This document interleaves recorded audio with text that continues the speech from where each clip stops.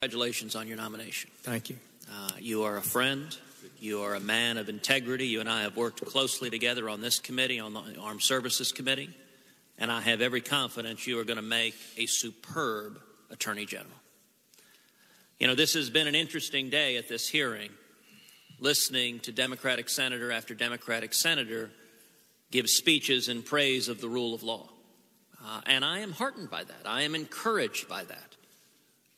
Because for 8 years it's been absent. For 8 years we've seen a Department of Justice consistently disregarding the rule of law. When Eric Holder's Department of Justice allowed illegal gun transactions, illegally sold guns to Mexican gun traffickers as part of Fast and Furious, guns that were later used to murder Border Patrol agent Brian Terry, the Democratic members of this committee were silent. When Eric Holder was found in contempt of Congress for refusing to cooperate with Congress's investigation into Fast and Furious, once again, the Democratic members of this committee were silent.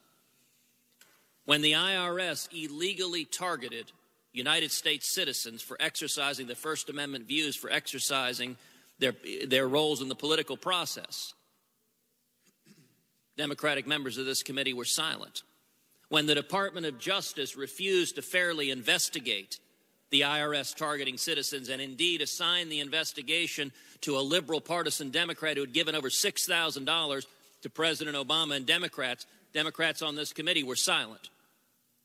When numerous members of this committee called on the Attorney General to appoint a special prosecutor to ensure that justice was done in the IRS case, Democrats on this committee. Everybody's always blaming me for everything. All the boys for Trump yelling mega. All the girls for Trump yelling mega. All the veterans for Trump yelling mega. Stand up, get the mega yelling louder. Make America great again. Make America great again.